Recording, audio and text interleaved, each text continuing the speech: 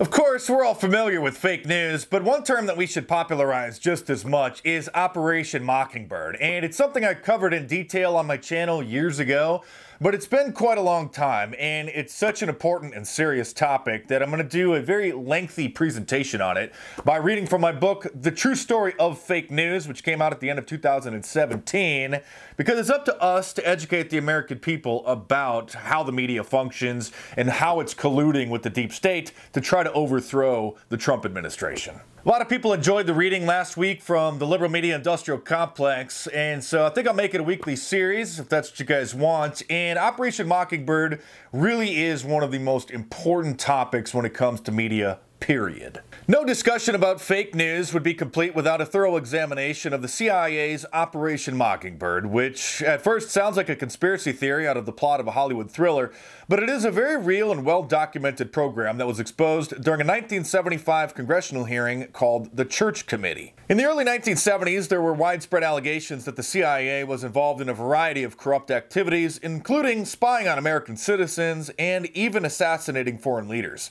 The Church Committee was set up to investigate these reports, and one of the surprising things they uncovered was that the CIA had been covertly spending millions of dollars a year to pay key figures at major news outlets to work as government propagandists and gatekeepers. The scope of Operation Mockingbird is staggering. Thomas Braden, who helped lead the program, admitted, quote, "If the director of the CIA wanted to extend a present, say, to somebody, suppose he just thought this man could use $50,000, that's $250,000 adjusted for inflation today, by the way, he's working well and doing his job, he could just hand it to him and never have to account to anybody.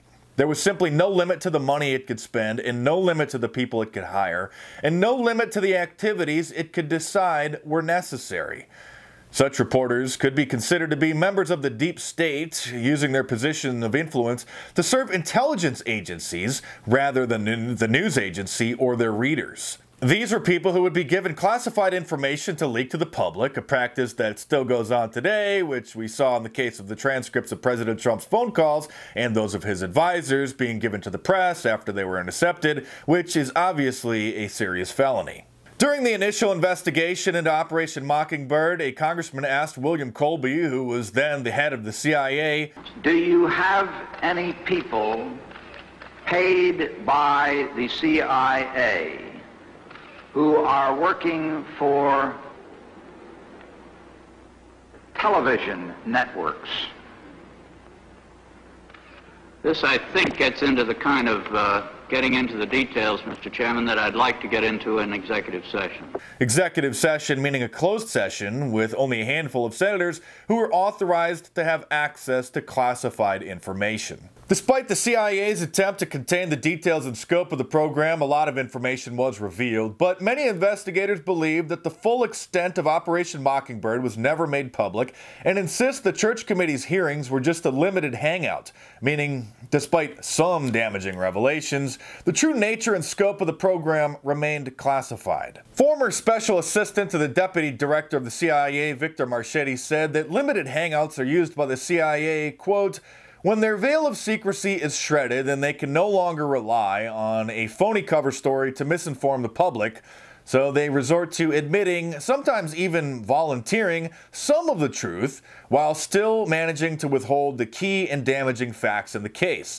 The public, however, is usually so intrigued by the new information that it never thinks to pursue the matter further." Frank Weiser, who led the Office of Strategic Services, which would later become the CIA, called Operation Mockingbird the Mighty Wurlitzer, after the Wurlitzer jukebox, because he and his operatives could get the media to play any tune that they wanted.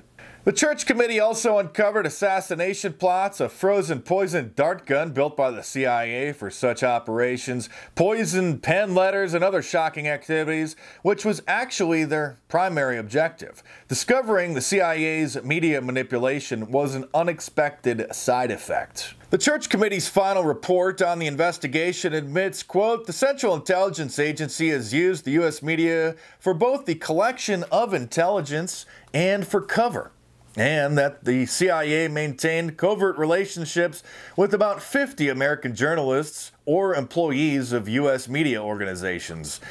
They are just a part of the network of several hundred foreign individuals around the world who provide intelligence for the CIA and at times attempt to influence opinion through the use of covert propaganda. These individuals provide the CIA with direct access to a large number of foreign newspapers, periodicals, scores of press services and news agencies, radio and television stations, commercial book publishers, and other foreign media outlets. End quote. Notice they stressed foreign outlets, which was just a diversion. The program was very much a domestic operation as well. Shortly after Operation Mockingbird was exposed, George Bush Sr., then director of the CIA, issued a statement saying, quote, "The CIA will not enter into a paid or contractual relationship with any full-time or part-time news correspondent accredited by any United States news service, newspaper, periodical, radio, or television station anymore." The CIA also claimed, quote, "As soon as feasibly possible, the agency will bring existing relationships with individuals in these groups into conformity with this new policy. CIA recognizes that members of these groups, U.S. media and religious personnel, may wish to provide information to the CIA on matters of intelligence of interest to the United States government. The CIA will continue to welcome information volunteered by such individuals." End quote. The Church Committee report noted that, quote, "Of the approximately 50 U.S. journalists or personnel of U.S. media organizations who were employed by the CIA or maintained some other covert relationship with the CIA at the time of the announcement, fewer than one-half will be terminated under the new CIA guidelines." It goes on to say, quote, "About half of these some 50 CIA relationships with the U.S. media were paid relationships, ranging from salaried operatives working under journalistic cover to U.S. journalists serving as independent contractors for the CIA and being paid regularly for their services, to those who receive only occasional gifts and reimbursements from the CIA. More than a dozen United States news organizations and commercial publishing houses formally provided cover for CIA agents. A few of these organizations were unaware that they provided this cover." End quote. The report also admits, quote, "While the CIA did not provide the names of its media agents or the names of the media organizations with which they were connected, the committee reviewed summaries of their relationships and work for the CIA." During the church hearings, the CIA claimed that they never tried to engage in any clandestine use of staff employees of U.S. publications which have a substantial impact or influence on public opinion, but this is an obvious lie, and the report whitewashed such actions as fallout, which they described as unintended and incidental side effects of their propaganda, which they admitted spread through the U.S. media, not just the foreign press. They said this fallout in the United States was, quote, "inevitable and consequently permissible, and there were no way to shield the American people from such fallout," end quote. A former senior official of the agency said in his testimony, quote, "If you plant an article in some paper overseas, and it is a hard-hitting article or revelation, there's no way of guaranteeing that it's not going to get picked up and published by the Associated Press in this country." The report also admitted, quote, "The domestic fallout of the covert propaganda comes from many sources. Books intended primarily for an English-speaking foreign audience, press placements that are picked up by the international wire services, press services controlled by the CIA, and direct funding of foreign institutions that attempt to propagandize the United States public and Congress." Even if they aren't officially paying reporters anymore, which is most likely a complete lie, the fact is that they openly invited reporters and executives to work with the CIA voluntarily, and the report admits that this relationship would be of great benefit to the careers of the journalists who take them up on that offer.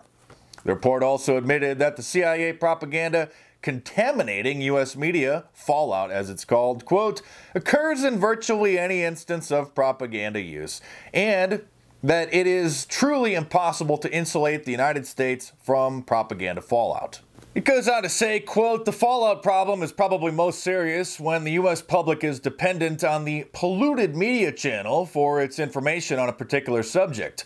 They even admitted that, quote, the propaganda effort had an impact on the American public and congressional opinion, end quote. One example was the CIA paying $170,000 to create pro-Vietnam War propaganda magazines in the 1970s, which were then distributed to American readers, including the offices of United States congressmen and senators. The CIA-funded magazine, which wasn't named, even sponsored American congressmen to travel to Vietnam. The Church report admits that, quote, through this institution, the CIA engaged in propagandizing the American public, including its Congress, on the controversial issue of U.S. involvement in Vietnam. The report even noted, quote, the CIA recognizes that it risks seriously misleading U.S. policymakers, end quote, and that their propaganda might influence the thinking of senior U.S. officials or affect U.S. intelligence estimates, end quote, and no mechanism exists to protect the U.S. public and the Congress from the fallout of black propaganda or any other propaganda. The CIA also secretly ran various newspapers in foreign countries to take their propaganda to a whole new level and provide cover for CIA operatives. One paper was the Daily American in Rome, which was used by the agency to help influence Italy's electorate.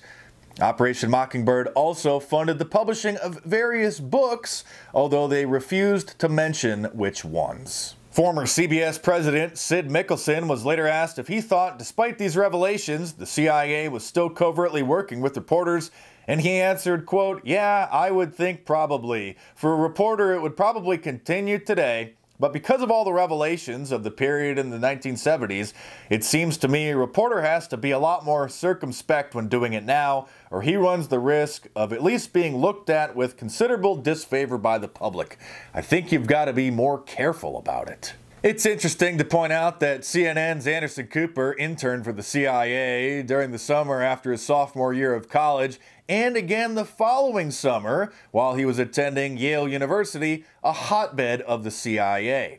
Radar Online reported in 2006 that, quote, Anderson Cooper has long traded on his biography, carving a niche for himself as the most human of news anchors, but there's one aspect of his past that the silver-headed CNN star has never made public: the months he spent training for a career with the Central Intelligence Agency. Cooper then confirmed his connections with the CIA in a blog post on CNN's website and said he decided not to talk about it publicly until Radar contacted CNN, telling them they were going to publish their story and were looking for a comment. By the way, my books are not available in stores. You can only get the paperback from Amazon.com or download the ebook from any of the major ebook stores. Because I'm the self-publisher, and even though I submitted copies for review to the Barnes & Noble stock department or whatever it's called, they just decided that they weren't good enough to stock on the shelves. Carl Bernstein, who worked for the Washington Post, and he blew the lid off the Watergate scandal, which led to the resignation of President Nixon in 1974, became an instant icon in the news business and gained a reputation for his continued investigations into government corruption and abuse of power.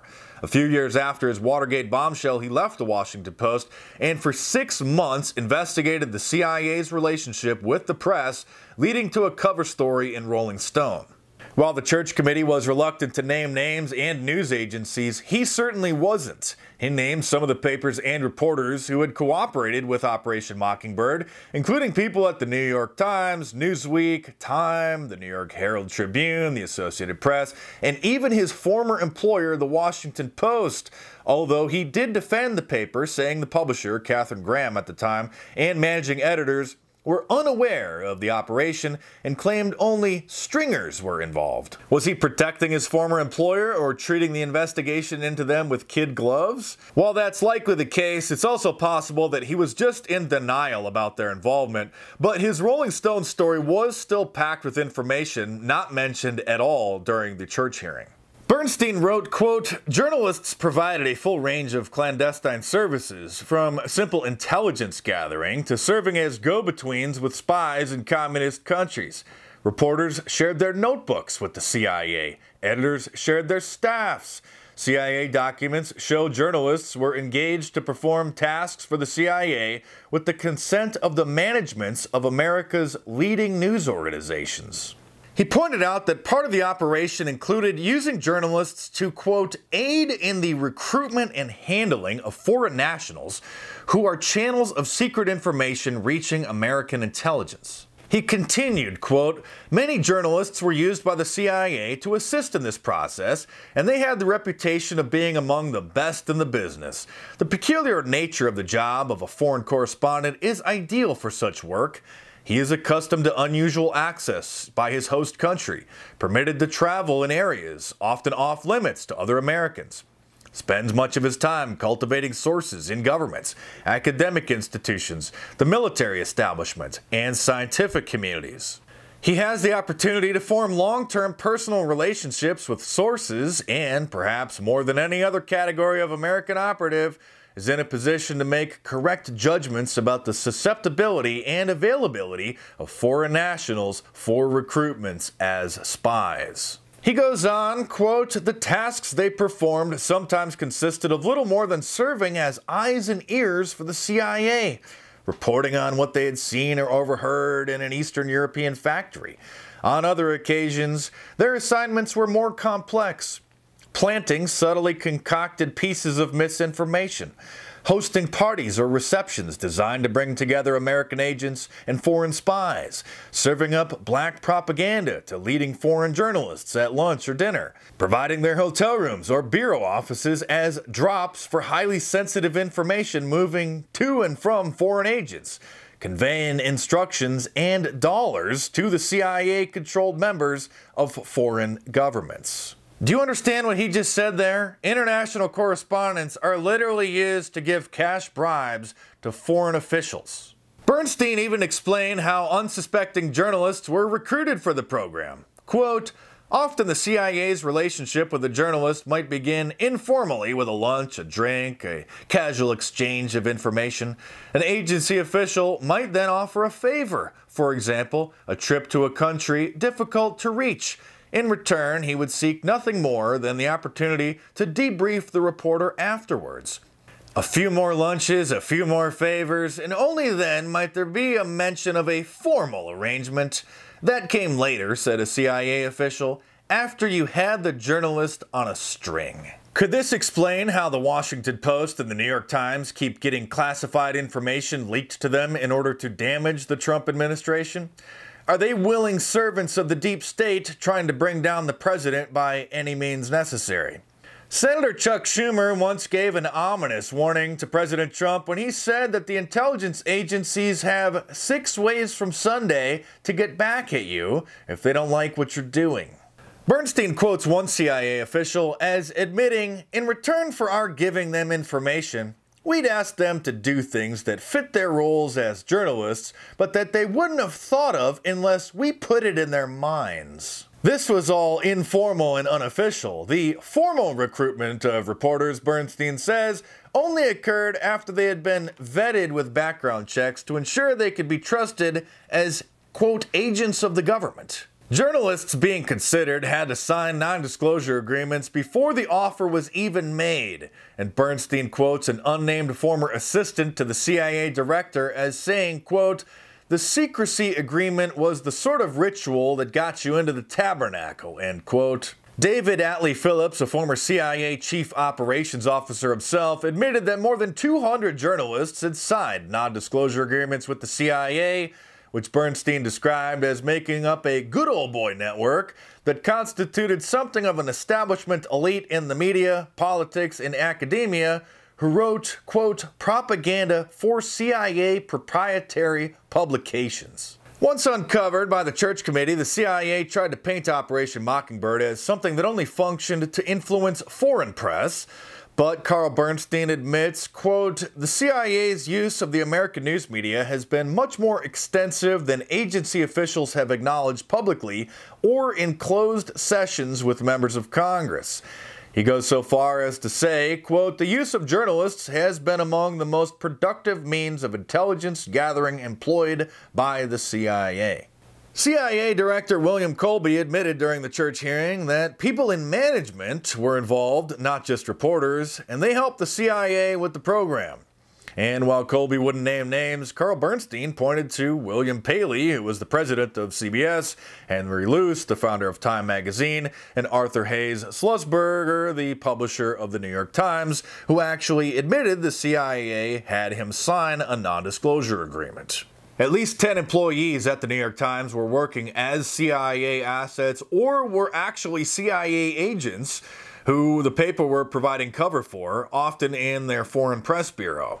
The CIA even had a training program in the 1950s which taught agents how to pretend to be journalists and were sometimes placed in major news organizations with help from management.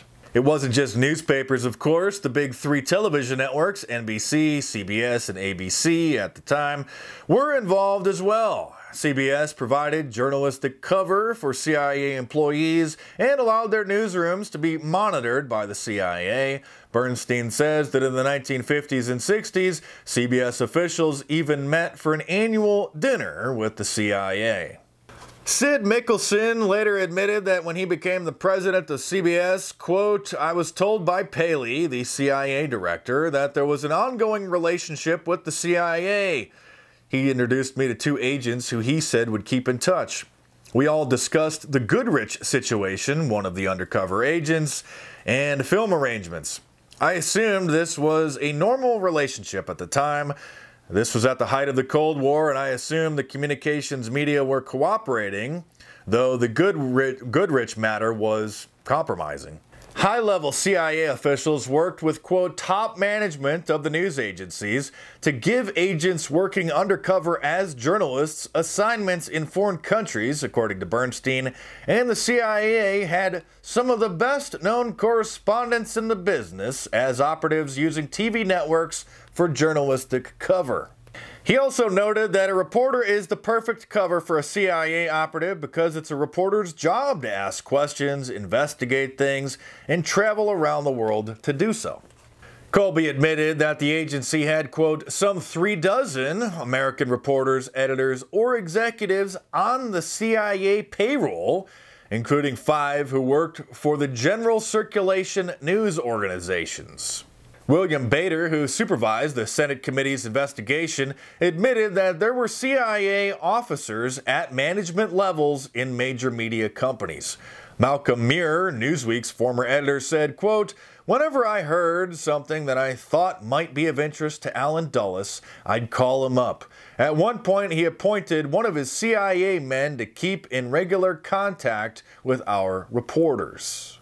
During the church hearings, then CIA Director William Colby tried to claim they weren't doing any of this anymore and downplayed the program, saying it didn't work as well as they had hoped. But he was just whitewashing its effectiveness, and many said that even the church hearing itself was part of the cover-up. For example, they didn't even question any of the journalists or executives who were working for the CIA. Why wouldn't they want to get major media executives and reporters on the witness stand to testify under oath about what they were doing? This should have been a key part of the investigation, but it wasn't. Why? Because they didn't want to dig that deep. They didn't want the extent of the program and who was involved to be known. The committee was compromised and limited their investigation to prevent the magnitude of what was happening from being made public. Carl Bernstein wrote that the CIA were able to convince key members of the committee that full inquiry or even limited public disclosure of the dimensions of the activity would do irreparable damage to the nation's intelligence gathering apparatus as well as to the reputations of hundreds of individuals. At the time of the Senate investigation, George Bush Sr. was the director of the CIA and pressured members of the committee and successfully persuaded them to essentially whitewash the investigation. The CIA refused to turn over documents about which journalists were working for them and only gave the committee rewritten summaries of documents, all of which had the names of journalists and media executives removed. Most of the documents they did turn over were about foreign journalists on foreign soil, giving the false impression that such a thing wasn't happening in America. Speaking of the Church Committee's final report, Senator Gary Hart said, quote, it hardly reflects what we found. There was a prolonged and elaborate negotiation with the CIA over what would be said. In other words, it was a whitewash. Just another limited hangout with some damning information, but as usual, the full truth would remain hidden. Most people are completely unaware of the Church Committee today, and if they were told about Operation Mockingbird, would just think it's a conspiracy theory.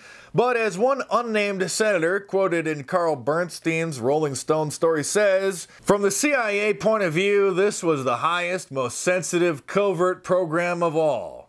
It was a much larger part of the operational system than has been indicated. See what I mean? See why I've been telling you that my videos are just the tip of the iceberg? So if you want to learn more, obviously go to Amazon.com and get the book, or you can go to any of the ebook stores and download them onto your tablet or your e-reader. I'm not going to record like a whole audiobook, but maybe for the next few weeks I'll read a new chapter because, quite frankly, I'm tired of talking about the coronavirus, and there's a lot of serious issues that I can't cover in a short and sarcastic, 5 or 7 minute video. And by the way, any resemblance to Jim Acosta on the cover of The True Story of Fake News is merely coincidental and unintentional.